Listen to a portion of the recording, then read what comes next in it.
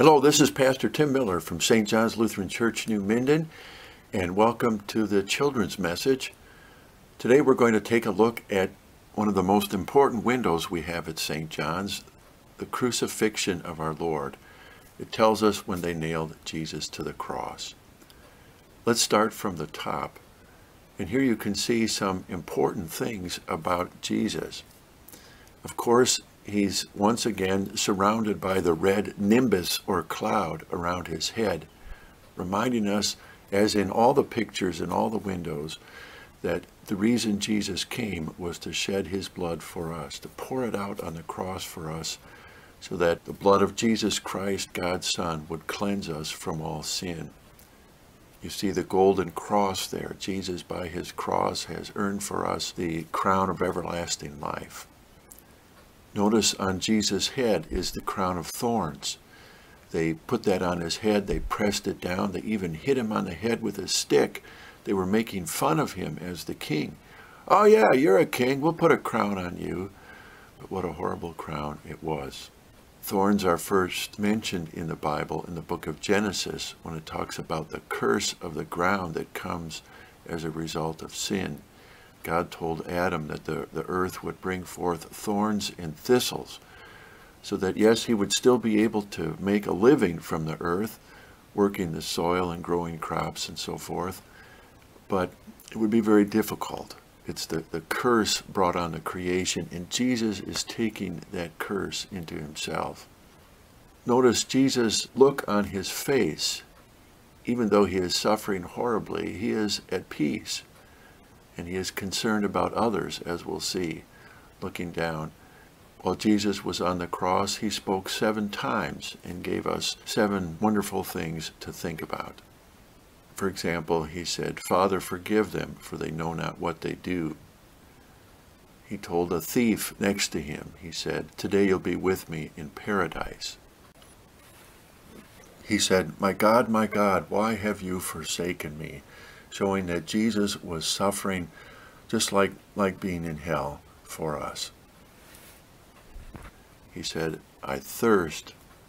He said, "It is finished." He said, "Father, into your hands I commend my spirit." Notice Jesus' right hand.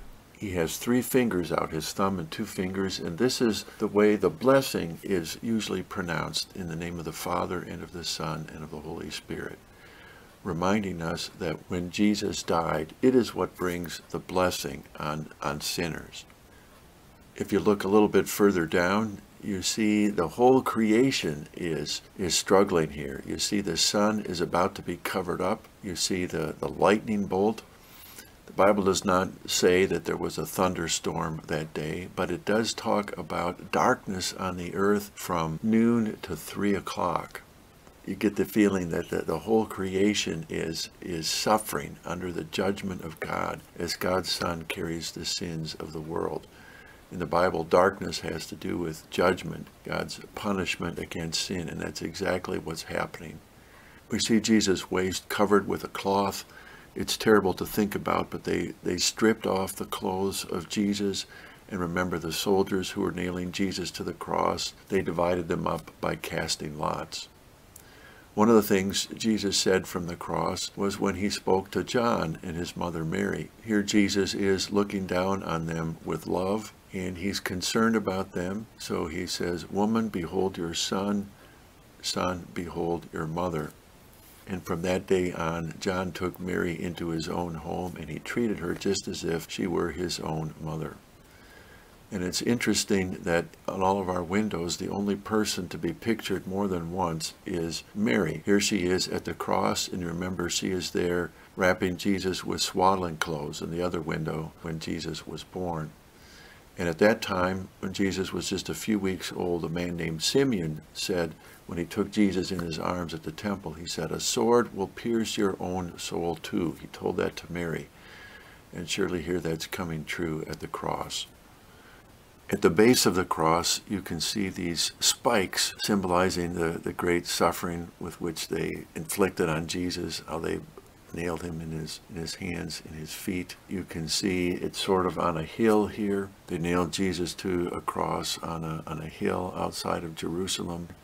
If you look even more closely, you can see our cemetery in the background, the tombstones, and just think those people were laid to rest there, trusting that Jesus died on the cross for them, knowing that because of Jesus, they would rise again on the last day.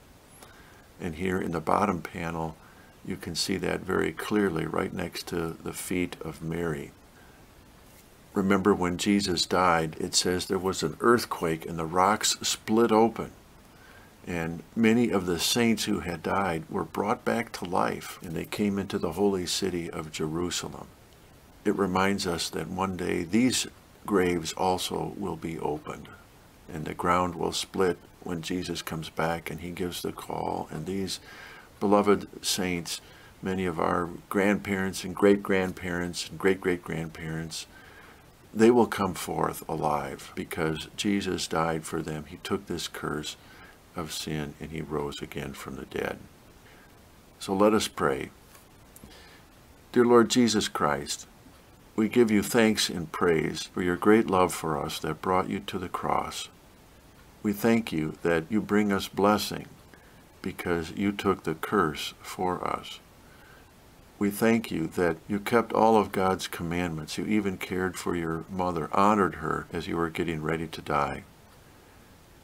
Help us, dear Lord, to keep the faith, to keep on trusting in you and believing in you, so that one day when you return, we also will rise. We will be with you forever, as also our loved ones who have also died ahead of us. We love you, Jesus, and we pray in your name. Amen.